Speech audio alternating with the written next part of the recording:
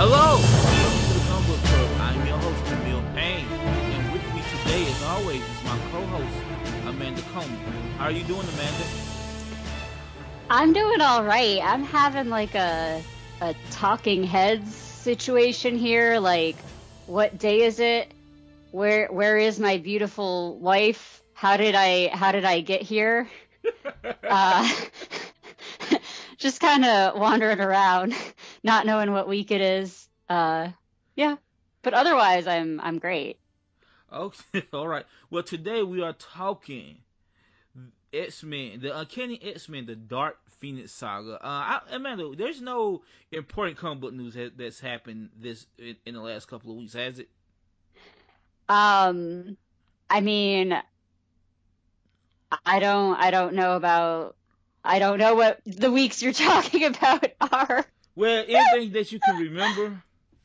I remember hearing there was going to be a Spider-Verse sequel. Right, right. That sounds promising. I love the first Spider Verse, so that's Yeah. good. And apparently, they've more or less made it canon. Since we're talking about X Men, they pretty much made it almost as close as they can to canon that like Wolverine, Jean, and Cyclops are in a three-way relationship.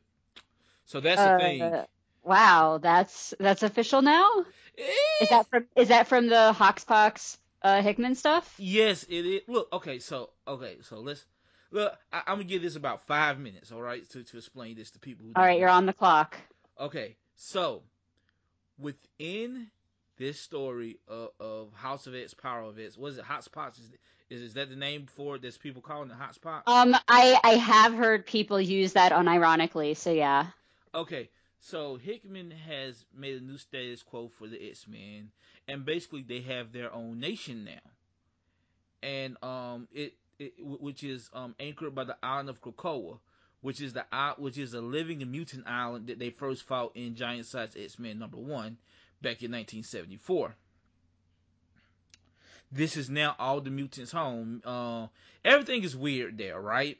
They've made their own government made of various mutants, which are weird. Go by seasons. So in the house of I think it's winter, I believe. I don't know. At one set of government, one set of these people sit at one table is Magneto, Apocalypse, and Xavier. Another one is Jean, Storm, and Nightcrawler. Another one is Sebastian Shaw, Emma Frost. Hey, don't skip leg day. Yeah, Sebastian Shaw, Emma Frost, and the member to be named later. And the other one has Mr. Sinister and some mutant that I'm not never really heard of. That's not in my knowledge. Anyway, they said the best way to go forward is maybe to make more babies, which then cuts to what seems like was about to be a big Matrix-like orgy. And Wow. and there's some weird looks between You're Wolverine. selling me this book. Go ahead. Yeah. Look, it's not quite an orgy. They don't get to that part, but it literally almost cut from Nightcrawler saying we should have more babies to like this party to where it's like Jean, Cyclops, and Wolverine looking at each other like in a weird embrace. Then Jean going and giving Emma a beer. Like it's just look. There's a lot of subtext there. Then when all this is over with, we cut to the first issue of this new relaunch, right? And Hitman is very fond of his infographics Yeah. and stuff like that.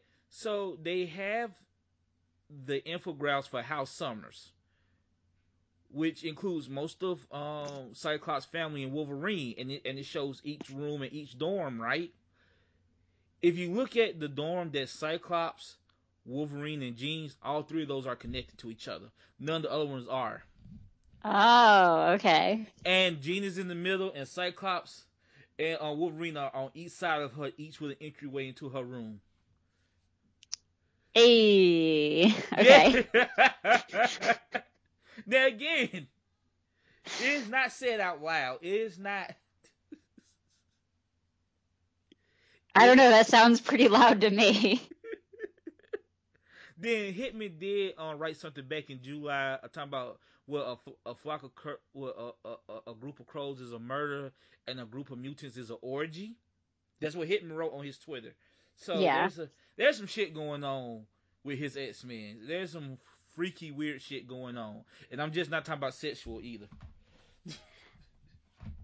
Hey, I mean, they had to do something different, and I know that relationships are a big part of X-Men for a lot of the fans. Right. So throwing some fuel on that fire is not a bad choice, I think. It's just, man, it's just so weird though. There's almost canon that they just pretty much in a polyamorous relationship. That's just. But you know what though? Well, a lot of shit that's new, I get mad. This feels right. This feels like this should have happened years ago. Amanda, you there? Oh yeah, I'm there. I don't really have a comment on the rightness of it, but look, them three been in this love triangle for so long. Look, they might well just have sex with each other at this point. Yeah. Okay. Enough of that. All right, that was 4.5 minutes. You still have 30 seconds. Look, I'm done. Okay, I am done. In fact, this show is done after talking about that. Goodbye, everybody. No, I kid. So, segueing from orgies to epic space sagas, today we are talking X-Men, the Dark Phoenix Saga. This is a comic that ran from January 1980 to September 1980. It consists of 9 issues 129 through 137. And the synopsis goes, one of their own members, Jean Grey, has gained a power beyond all comprehension. And that power has corrupted her absolutely. Now they must decide if the life of the woman they cherish is worth the existence of the entire universe. So, Amanda. Yeah. Now, just for me, and I guess for a lot of people, this is the greatest Marvel story ever told, period. All the Avengers bullshit, no. Greatest Marvel story ever told, in my opinion. Greatest X-Men story ever told. I love this story. It's been adapted many times. But Amanda, now that you've read this, what do you think of the Dark Phoenix Saga? I mean, it is very, very good. There's some really interesting ideas that come up sort of in, moral terms and like how you define your own reality and how you define your relationships to other people. And there's like some very, very, very cool powers on display from like a lot of the characters, not just from Jean Grey. And it pulls in so many other aspects of the X-Men universe and the Marvel universe that you just sort of like, I don't want to say it's Easter eggy, but it's definitely like synthesizing a lot of pieces. And that makes it exciting. Okay. So yeah, I think there's so much in this saga, in this, arc. I'm actually kind of frustrated that it was so short. You think 9 issues is short? It's honestly 2 arcs. If we're Yeah. Look, oh, by the way, I should mention. Excuse me. This is written by Chris Claremont. Chris Claremont, who wrote X-Men for 17 years. This is drawn by John Byrne, one of the greatest artists of all time, and they pretty much co-plot this together as artist and writer. And is that the same John Byrne who did the Superman that we read? Yes, it is. And so absolute legends, whether we think so or not. Oh, I think they are. That look, everything we know and love about X-Men comes from Chris Claremont. Like everything. And to John Byrne till he left, right? Comes from these two men, especially Claremont, because he was on there damn near 20 years. So, like, to say that he's influential on X-Men, it would be an understatement. He is X-Men. Just Yeah. there's no way to cut it. You know what I'm saying? Like almost everything we know about X-Men come from Claremont's mind. And like this is a duo. The Dark Phoenix Saga is what Jack Stan Lee and Jack Kirby's like coming of Galactus is, right? This is like this team's like greatest achievement together as a duo. Okay. So you feel like it was short? I just feel like they threw in so many ideas that these days a writer would have taken one of those ideas and stretched it out longer. Right. I mean, like you could take, for example, just like the whole thing with the Hellfire Club. That could have been going on for at least 12 issues on its own. Okay. We could have gotten more Emma Frost. We could have gotten more like seduction of Jean Grey through period reenactment, I guess. Like there could have been more. Well, to be fair, there is a lot more before this. I don't think necessarily with the Hellfire Club, but I think with the seduction of Jean Grey, there is more. Like you know this like it's not like DC, right? Where like DC like just sits like its own like thing outside of the regular book. This took place within the book. Well, yeah, I understand that, but I'm just saying that even the plot that we saw, right, these days it would have been stretched out way longer. We would have had like for example, there's a scene where they've met Kitty Pryde for the first time and they're at like literally a malt shop getting milkshakes to try and tell her that the X-Men are great. That would have been like a whole issue of just like Kitty Pryde hanging out with Storm if Bendis wrote it, right? Well, you know what? You're right. You are right.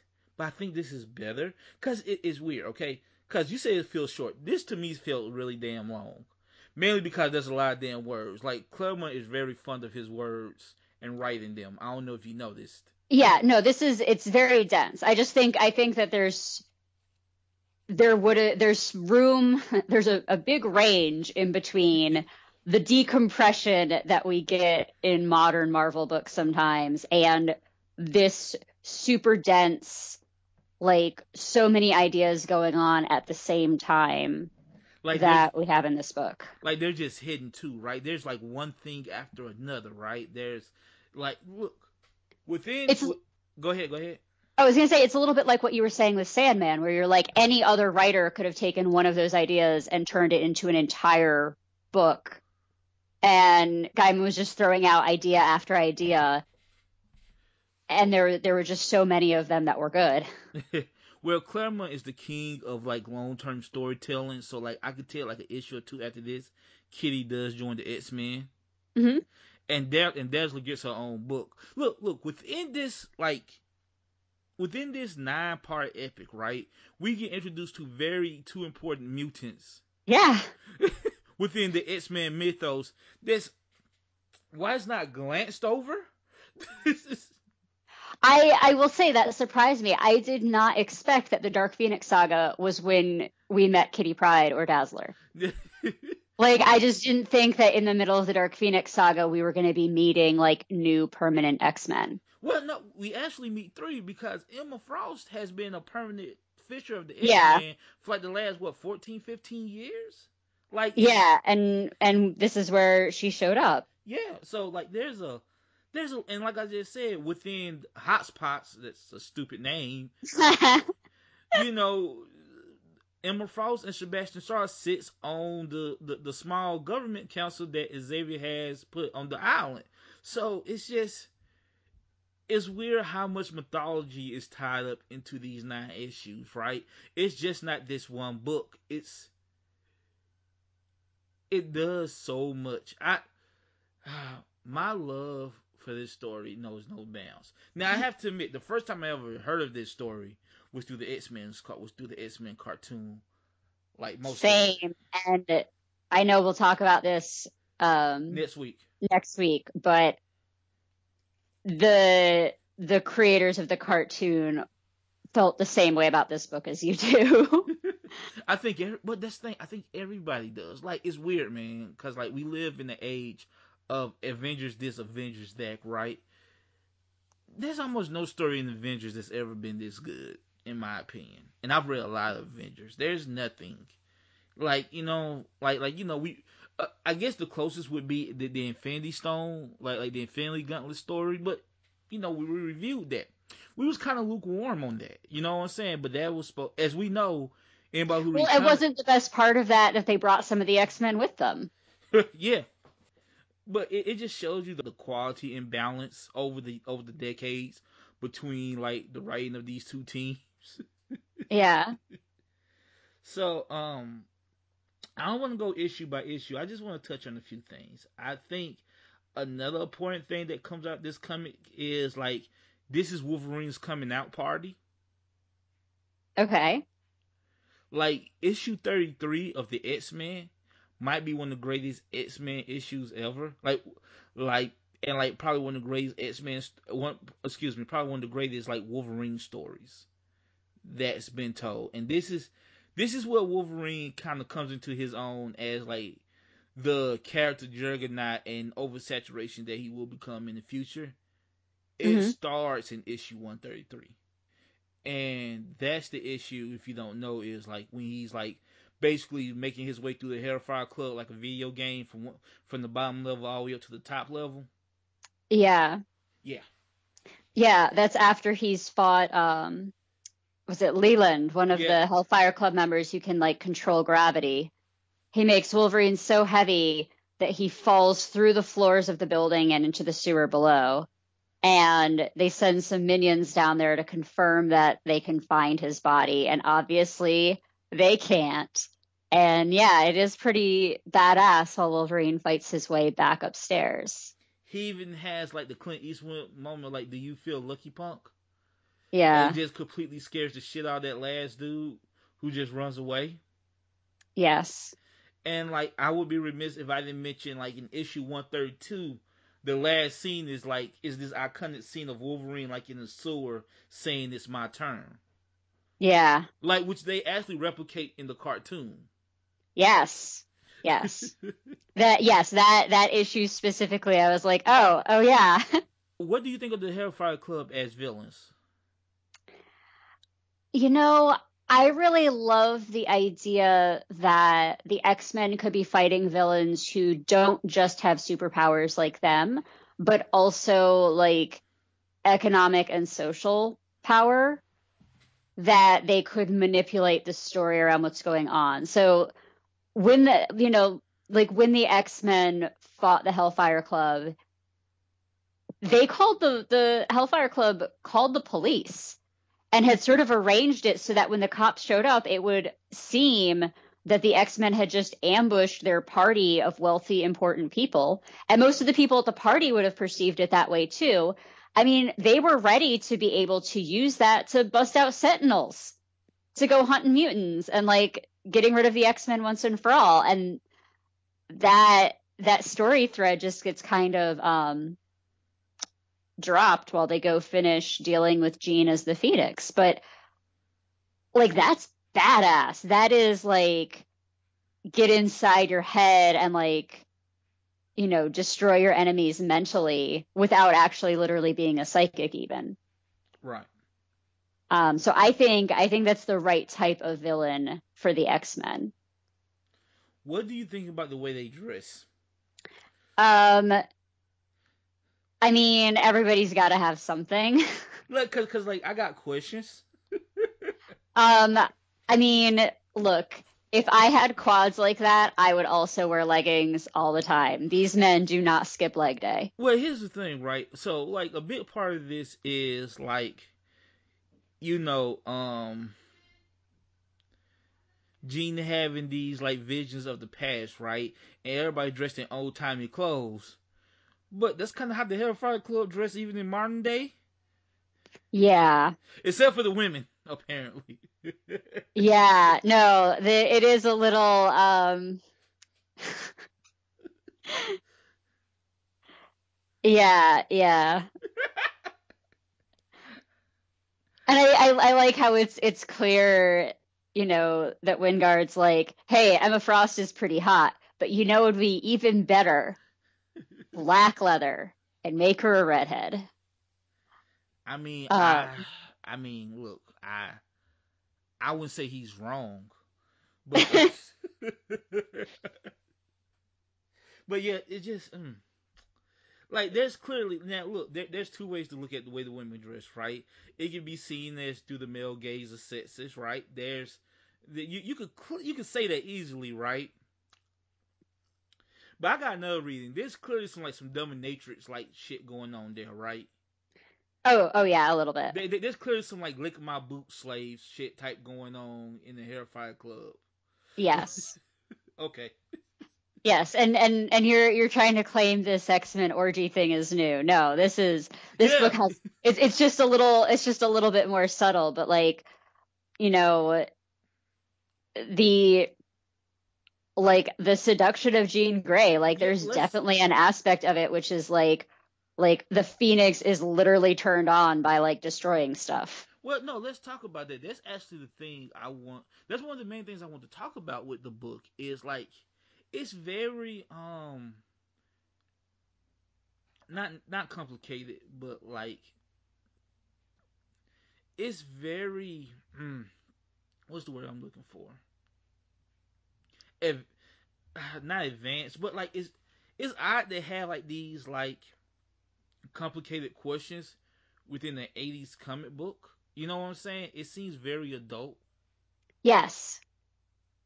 for like a comic book. You know what I'm saying? Like this idea of like her liking bad shit. You know what I'm saying? Not just the destruction, right? Just anything, right? She's at the party in the dingy basement, right? And she's like, "Oh, I see. Like I'm getting images of all this vile stuff, and it's turning me on." I think her exact words were, "It's turning me on," if Yeah. I'm not mistaken.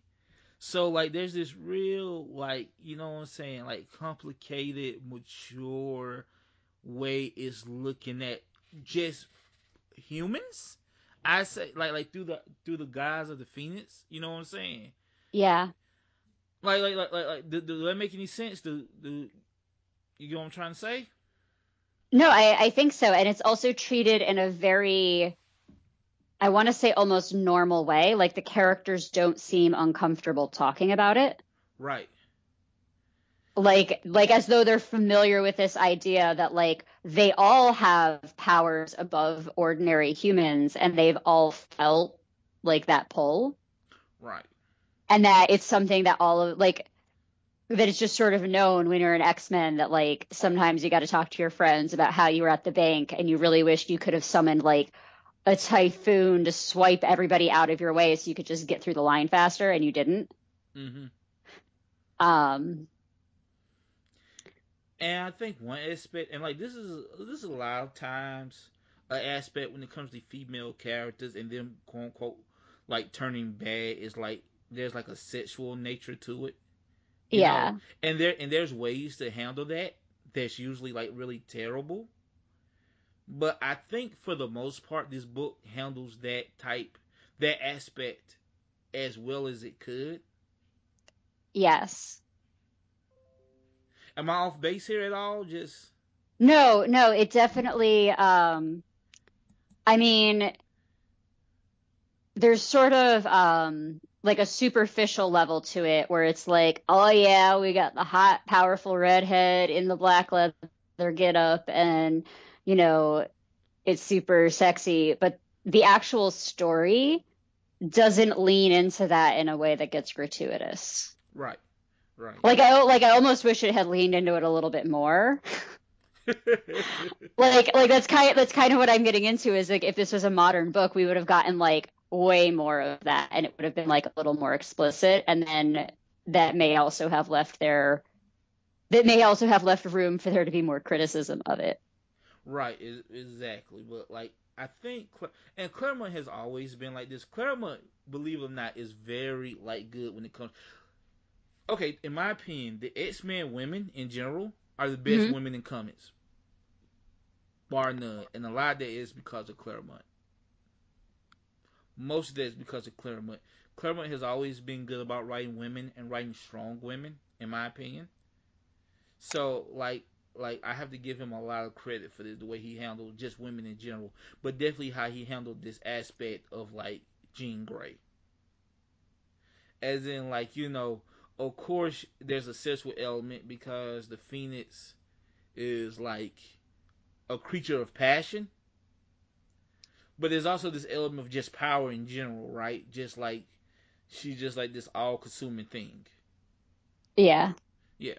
And like so and like it struck me how easy like Jason like got her to go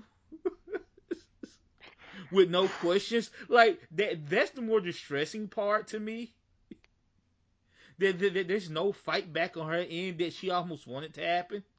That's how Well, I read it. That's how. so yes, so she did want it to happen at some level. I wanted to point out this would be more like in contrast with the other adaptations, but something that this book specifically does is we get thought bubbles and then speech bubbles separately. Right. So we know a lot more about what the characters are thinking. And one of the things I found very interesting was that Jean had her own personal explanation for what was happening to her, Mm-hmm. which was that Mastermind, as Jason Wingard, was making her see a sort of like Victorian romance to seduce her and convince her to come to the Hellfire Club. Jean believed that this was some sort of like past life transferal or something. She thought that she was actually living out like a life of one of her ancestors. Right. And that this was something like within her, some connection to herself that she was working through. And because she had this belief that it was coming from herself, she may have been more willing to go along with it. Like, she wasn't stupid. She was like, oh, like, I'm having some weird psychic ancestral experience. Like, I should engage with this and see what I learn about myself. Mm. And it's not really happening, maybe, or it already happened. So it's not really like she was stupid and Oh, went along with it. It's like at some level, because in some of in like the cartoon adaptation without that layer, it does seem like she's kind of stupid, maybe. no, you see, that's the thing. I never thought she was stupid. I just thought, like, Jason, whatever he was doing was, like, overpowering, like, wherever her thoughts were. But, okay, so, in a modern day comic, right, Yeah.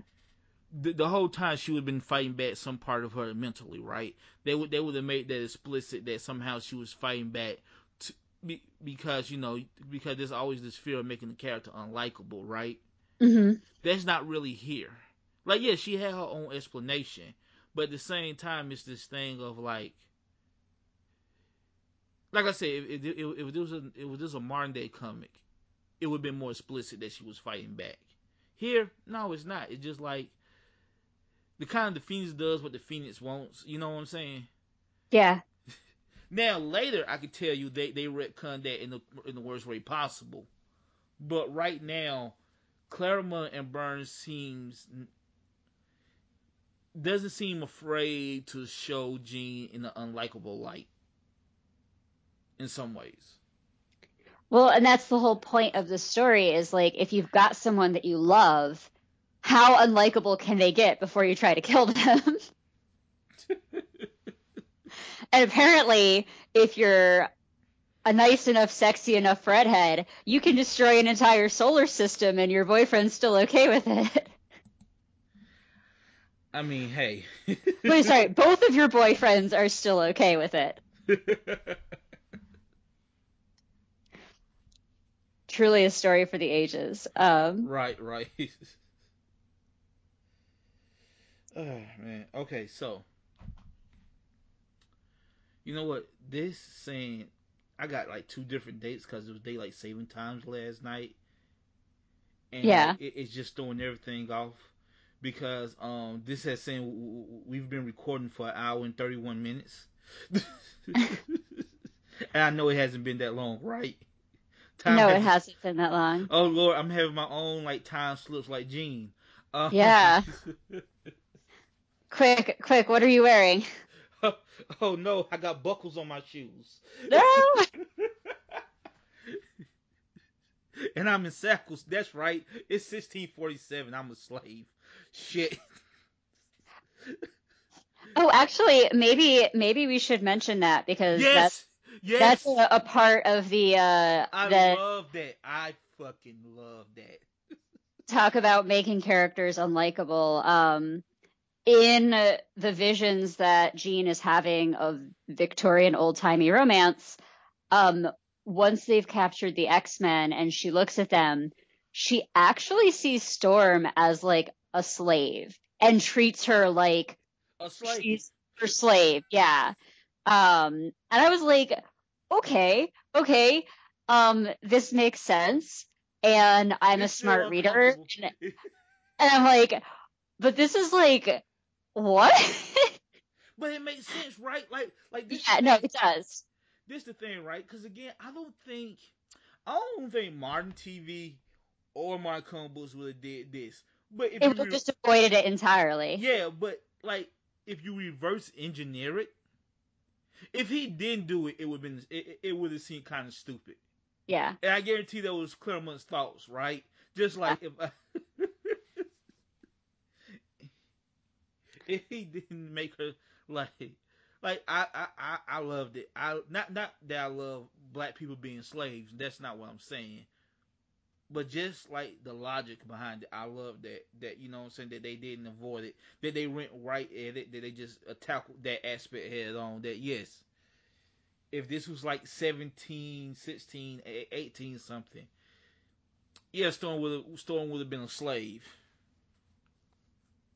Well, and I think it was another way of showing, like showing Jean being evil. Yeah, yeah. You look. There's not much things more evil than a slave master, right? Especially when it's really your friend. Yeah. And so, that's something that Storm, and you talked about Claremont writing strong women, you know, the women in these books talk about each other like, oh, like she's like my sister. And I love her. Yeah, and I love her. And for Storm Aurora to have to like face like, oh, this woman I love, she's like family to me, and this is how she's seeing me right now, and she's going along with it, and I have to know that that's like inside her at some level. Right. I mean, that's again, that could be an entire issue, and it was like 2 panels. But again, it wouldn't be an entire issue because they would just avoid it in modern day comic books. Yeah, that too. Especially now, Marvel that's owned by Disney. Ain't no in the hell they would touch that with a 10-foot pole. I guess the other aspect we should talk about is the love story. Mm. What do you think of the love story in this? I mean, all right, let's just get this out of the way. Cyclops is usually kind of a nerd. He seemed pretty cool in this, though. Cyclops is always cool. I'm so tired of people saying he seemed kind of like a nerd. That's the X-Men cartoon, for as much as we love it, has done more damage to that character than it ever did good. He just Cyclops always just feels a little bit too much like a lawful good overachiever.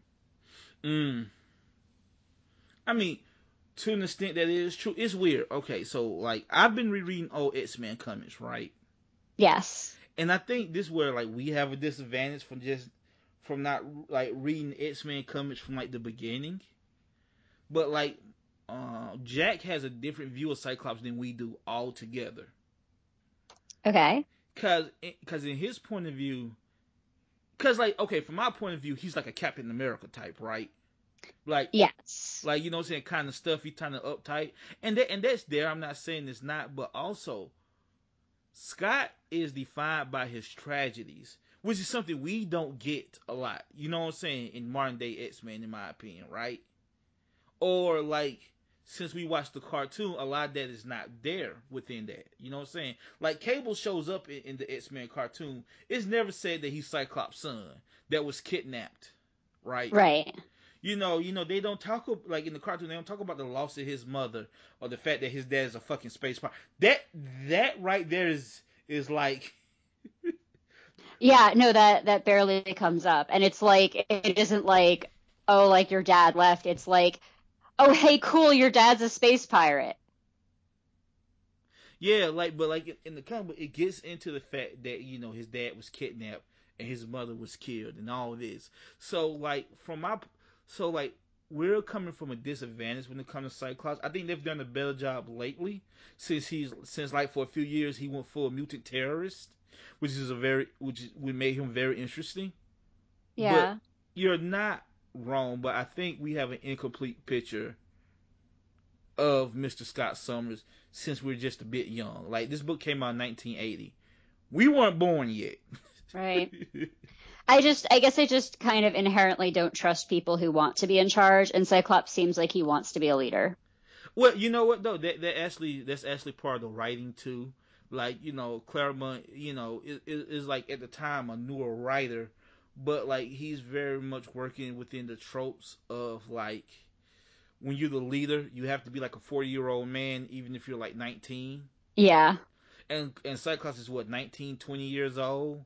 But he talks. Yeah, no, these people feel like they have mortgages, and none of these characters. I was gonna say, I thought that was funny that he referred to them in the narration as young people several times, and I was like, what are you talking about? But no, they all are. They are all like, they're not even in their Storm may be in her mid-20s. I think Storm may be, well, technically Wolverine is the oldest. But I'm just saying, with the exception of Wolverine, I think Storm is supposed to be a little bit older than everybody else. But you really can't tell, like, because they all seem like, now he gets better with this, but I'm telling, like, his earlier stories with them, yeah, it is far more pronounced. It is far more pronounced. It's like the story version of when artists draw children as just like smaller adults. Yeah, so he's been doing the book about what, like about 6 years now, I think, about 4 or 5 years now.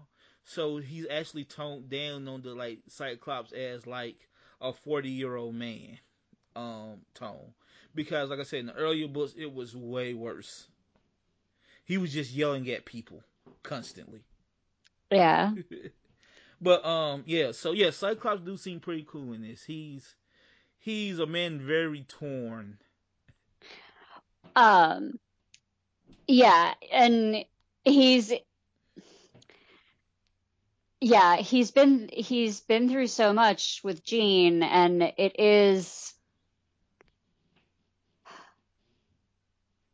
does feel really good to watch them grow closer over the course of the story. Right.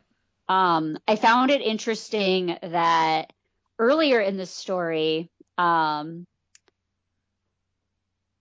there's this, I mean, not to go back to the orgy thing, but like when they are in the club to meet Dazzler, and Jean kisses Mastermind as Jason, Scott's reaction is like, wow, she's just like really going for it. Not like, incensed jealousy and rage and like dragging her out of there like, we need to talk about this right now. And then when they visit Angel at his mansion, that was weird. He gives her like a real kiss hello, he's just like, okay, this is fine. And Angel's girlfriend is like, hey, like, don't get too carried away. I might start getting jealous. And I'm like, y'all just hook up with each other, huh? Let me ask you a real world question. If a woman kissed your husband like that, how would you feel? If I had to watch, yeah. I'd be like, this is a little, I would be very like, we need to remove ourselves from this situation right now and like discuss this. Like, I don't care if the universe is ending. I don't care if like you're embarrassed in front of your mutant friends. Like, we need to have a, like, I don't know what's going on. If I wasn't seeing it and I was just finding out about it later, I might be like a little bit more, but I don't think, yeah, just like she hops off the weird, oddly phallic airplane and runs like, yeah, no, Oh, Warren, I haven't seen you so long. Nah. yeah, And yeah, that's and like her boyfriend is right there, and I was just little, okay, cool, like I okay, so guess. so I'm not tripping, right? Because I thought Cyclops' reaction to both of these was kind of subdued to I think how real people would act. I mean, I think they've got some sort of understanding. Okay. Or perhaps what's going on here is that they've had like a more casual relationship, and that this Dark Phoenix Saga is the solidifying of like them having like a real intense emotional, Right. even literally psychic rapport that they didn't have at the beginning. Okay. Okay. Like maybe this is like seeing them solidify as a couple. You Because know I what? know, That's a good way of looking at it. I've never thought about it like that. yeah, because like I also know that dating was a little different in previous generations. Like some I've heard that apparently dating was a little more casual back in the 50s or 60s compared to what we think from watching television. Mm. Um, but anyways, yeah, no, I just thought their reactions were a little bit um Not off-putting is the wrong word, but it's just like, oh well, that's a thing, I guess. Like she just making out with this weird dude in the middle of the club. what it really was that was surprising was it's this whole thing of like that one panel would become a whole story. Right. Is it's so refreshing actually to see to see like a romance or a drama or something, and to see like, oh, she kissed another dude, and like the rest of the story isn't about that, Right. because we're so primed to expect that. Hmm. um And it's weird too, because immediately afterwards, her and Cyclops have sex, and develop the psycho report. What, maybe like an hour after that, within story time, it yeah, seems. So yeah, a lot of and she shows up with a picnic basket, and like, yeah, you know, yeah, she shows up with a picnic basket, and she's just like, all right, Angel, you got to take off, I need a little time here. Like, they're anyway. just like very open about it. By the way, if there's not one character more boring than Angel, I don't know who it is. Like to be an original X-Men, there's one boring ass character. The best thing that ever happened to him was turn blue and get metal wings. I swear. You know what else I find odd too? That like when they're fighting for Jean, right? Which All time for Jean a lot. well at the end when they're fighting on the blue side of the moon, right? Okay. All the original X-Men there except for Iceman. Like I wonder what was going on with Iceman, that on why he wasn't there, because it makes sense to me that if you got, because like the original X-Men is Cyclops, Beast, Jean, Angel, and Iceman, right? So you have almost everybody there but Iceman. So all these people have like these personal relationships with like Jean, right? And they play on this history because you know we get to see a lot of these people's thoughts. I wonder Yeah. why Bobby Drake wasn't there, because it would have been a nice booking if they was gonna kill this character off to have all her original teammates there instead of just most. Oh, and it would have been great for the cover too. Right. So, but yeah. So let me see what else. What else should we talk about? Isn't it weird to you how X Men can go from like an allegory about race, about discrimination, to like giant space opera within the scan of like a blink of an eye? Yes. Um, yeah,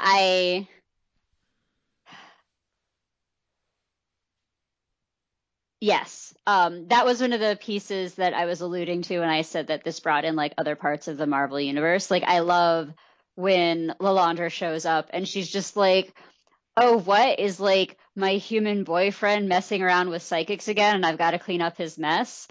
Like I'm gonna call the Kree and the Skrulls, and I'm gonna have like a space gladiator fight. Um, I just kind of I also really like Lalandra's design, like the weird hair thing. I think they're supposed to be like bird people. I believe they're supposed to be like bird people. I don't know, but that might have to be my Halloween costume for next year. Let's see. So that fight at the end, right? Yes. Didn't it feel doomed from the beginning? Didn't it feel like like Magnificent Seven or like Magnificent Seven type of thing where like, of course they're gonna lose. And lose like soundly. I mean, it was definitely setting it up for. I was like, okay, this is an X-Men book. Like, they're not gonna like lose, but it was definitely setting it up for like they did not have the ingredients to ensure their own success. It was going to have to be some Deus Ex Machina, some element that we weren't actually aware of just from reading the story was going to have to show up and fix it. Or but it didn't. They just lost. No. Like Gene, like they just lost. But like it's weird because like when like and this is my first time with the feeling of this because it's been a few years since I've read it.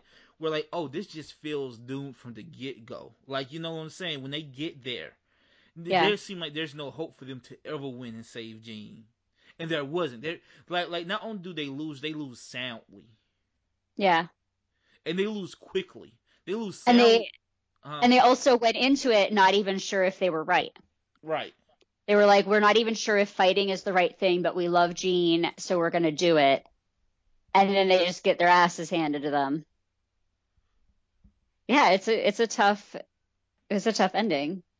It is. And like, what do you think of the ending? Oh, I love it. I think it's very it's very you can't always have everything you want. Right. And Scott did get sort of a little bit of closure with Jean. Like, he did get some time with her again. Right. No, I think it was a bold, like I said, you're expecting something to come in at the last minute and it doesn't. And that plays with you just like, when you see your girlfriend kissing another dude and you're just like, oh yeah, that's fine. We're not even going to make a thing out of it. It just kind of subverts expectations a little bit. Mm-hmm. Okay, so what did you think? It's weird, man. They've been setting up this Wolverine and Jean thing for so damn long. Like, we're talking decades of this. And it's weird how they don't even get into it. Wolverine will just say stuff like, I love her, and I can't, you know what I'm saying? Yeah. I can't do it, so Colossus, you gonna have to do it. Like, I do think that's a really powerful scene when they outside of Jean's house, and Wolverine couldn't murder her. Like she snapped back, and he was just like, oh shit. And like, the killing machine is caught off guard, which doesn't happen much in this book. Yeah. What do you think about Wolverine just killing indiscriminately? I mean, I kind of prefer my Wolverine. So here's the thing. One of the things I like about Wolverine is the sort of like the Han Solo thing. Like, he's a ruffian, but like deep down he's like a good guy. Right.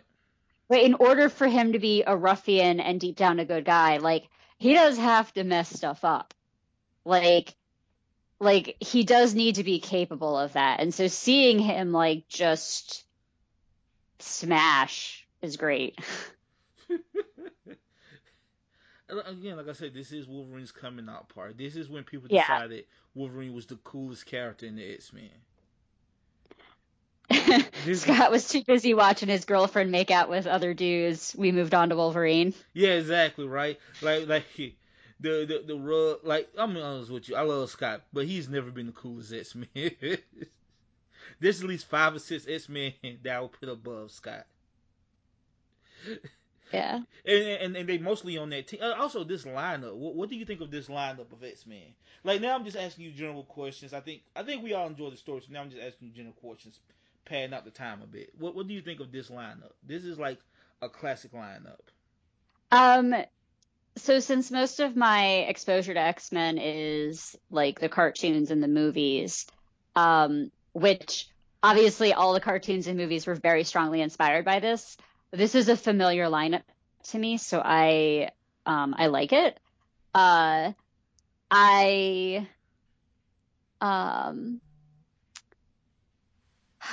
feel like I don't know. I feel like they are missing somebody with like a more visually interesting fighting style.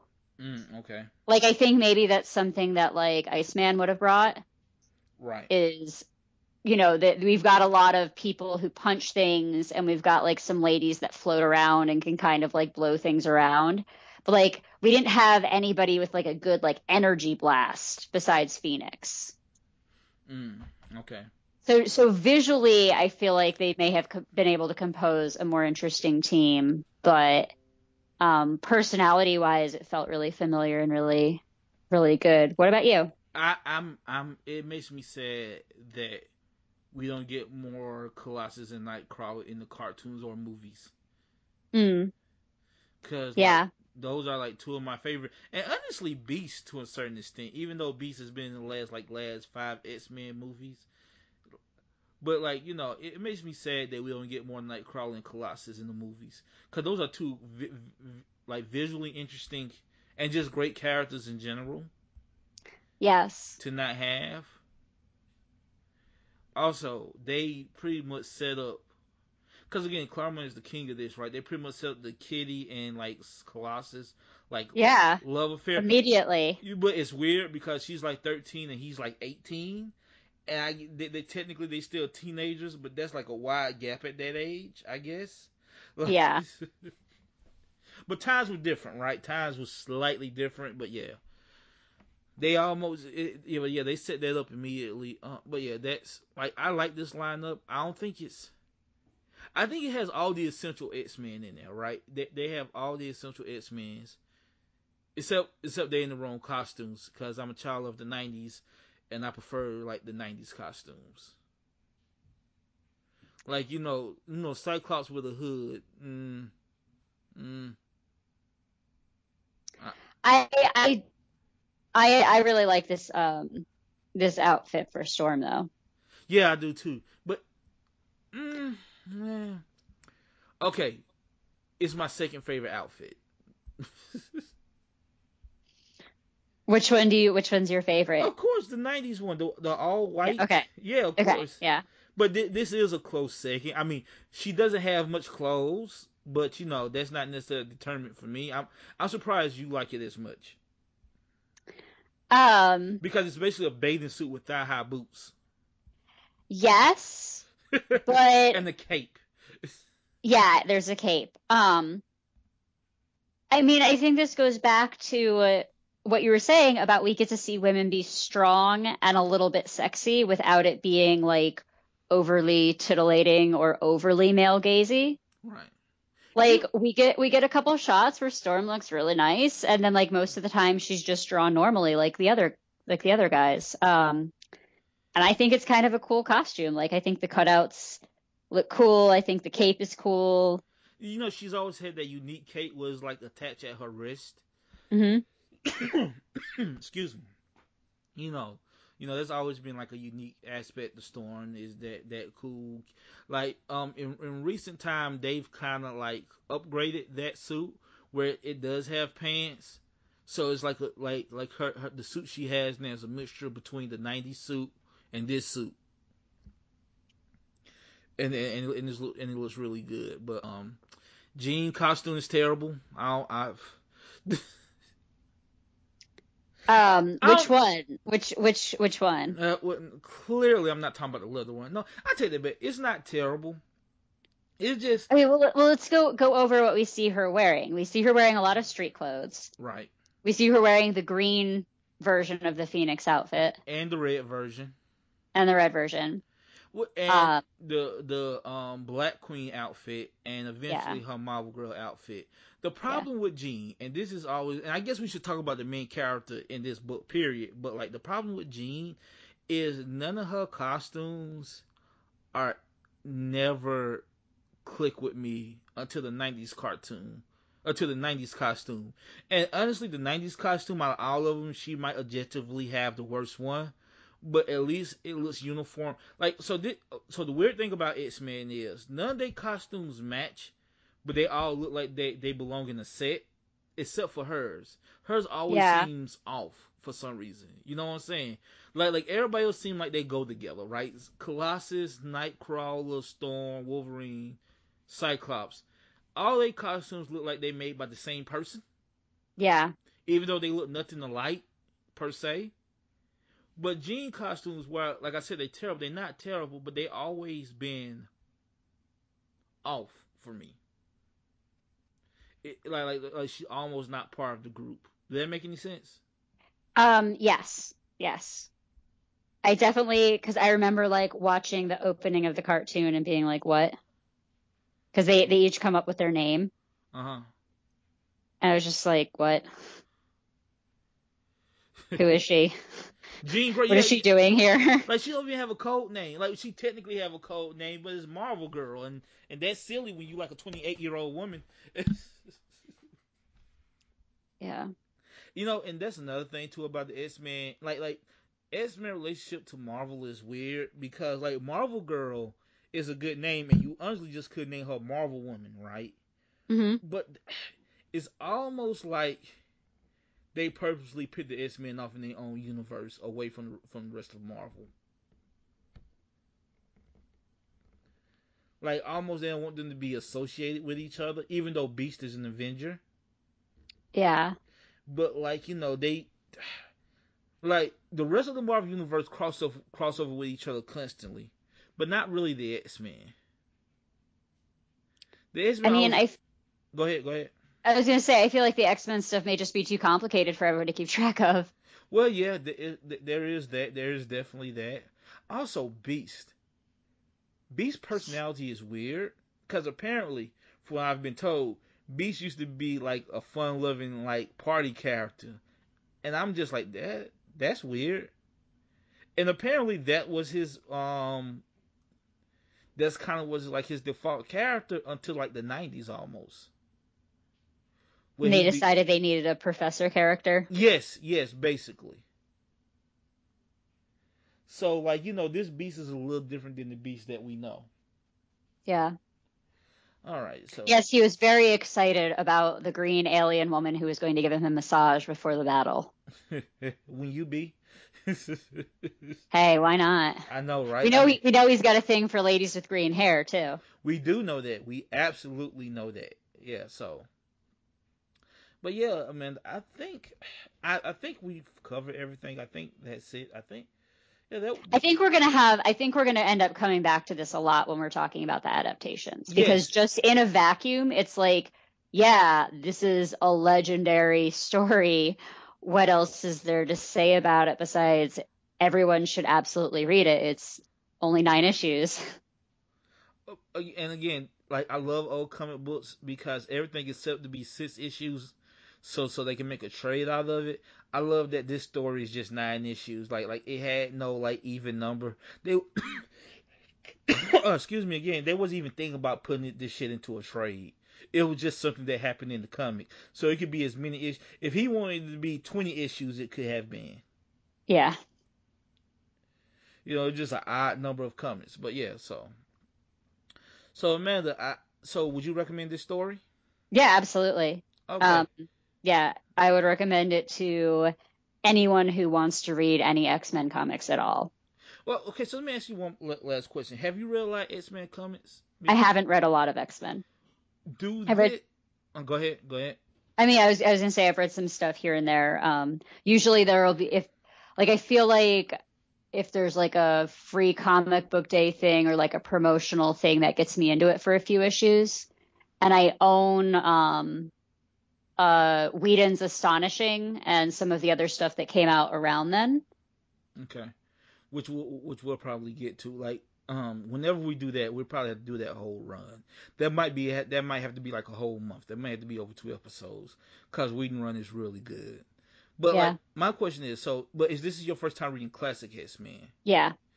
Yeah, definitely. Does this fits into your mind of what you think about X-Men? Yeah, definitely. Okay. It feels if this is the most X-Men-y thing I've ever X-Men.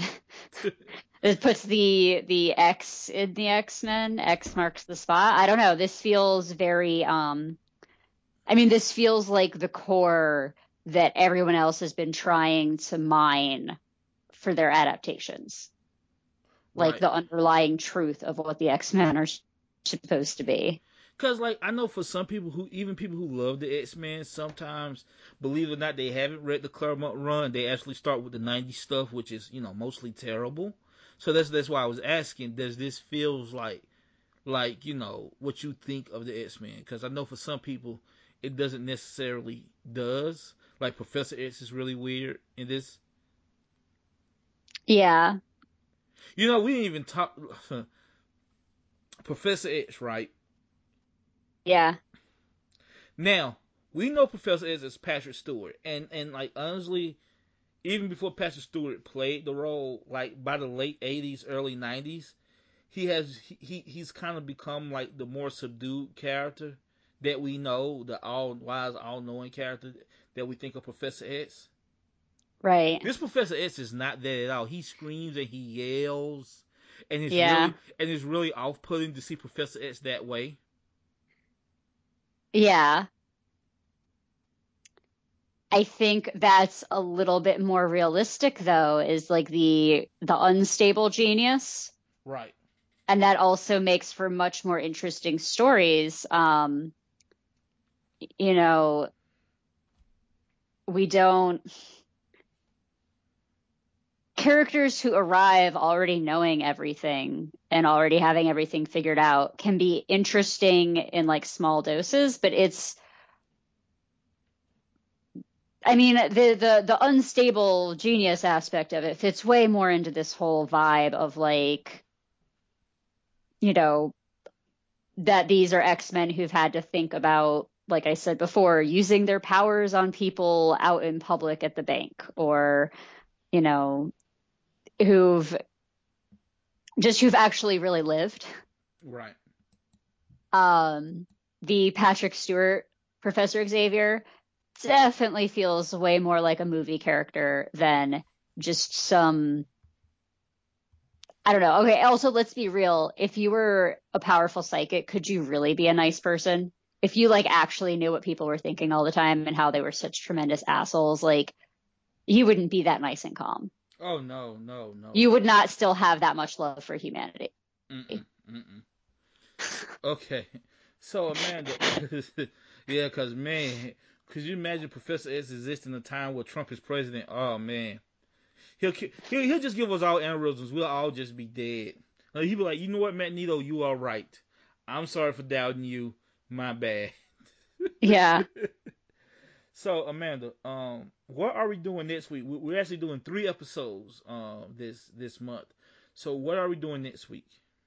Well, next week we're talking about adaptations of this story, right? Yes, we are. This story is so influential that there's been so many adaptations of this story that I actually had to cut it down some. You know what I'm saying? There's versions of this story, or there's versions of where, like, or maybe not this story, or where the Phoenix show up, that I just actually just had to cut it down to like the 3 main ones, which are the animated series. Yes. X-Men 3. I'm sorry for everybody that has to watch that, and the Dark Phoenix movie. Again, sorry that you have to watch that. So, and it'll be so interesting to talk about why this comic book version could be considered legendary and is a really great read, versus how those movies have been sort of universally panned. Right. So, look forward to that next week. Now, Amanda, what are we doing the week after that? What are we reading? Um, we For are our normal maybe show. looking at Squadron Supreme. Okay. I got a tip from a comic book writer while I was in Baltimore. Mm-hmm. Um, so we will maybe try to get that Okay, so going. Did you have a backup you wanted to toss out? yes. Okay, so like I've never read the original Squadron Supreme. I'm actually more so this is what we'll do. If we don't do Squadron Supreme with your comic book writer friend, Yeah. we can hold off to that to next year if Hmm. possible. So we can't get him in a couple of weeks. We'll actually be reading the modern day reboot of it, Supreme Power, Okay. which should be an interesting read because that's the version I'm more familiar with and I think it's really good. It's written by how do you say what is it, J. Michael Krasinski?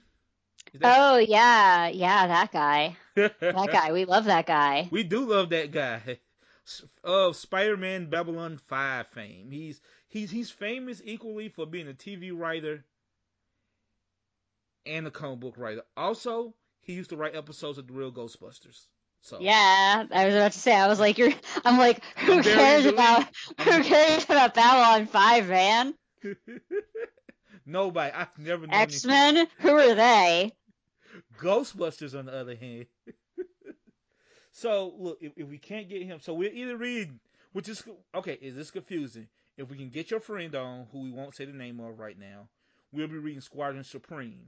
If we can't get him on for this year, we'll be reading Supreme Power. Yeah. So just read both. Trust me. Yeah, it'll be a supreme show no matter what. Thank you, Amanda. Thank you. It's the best I can do in this talking heads life I'm living right now.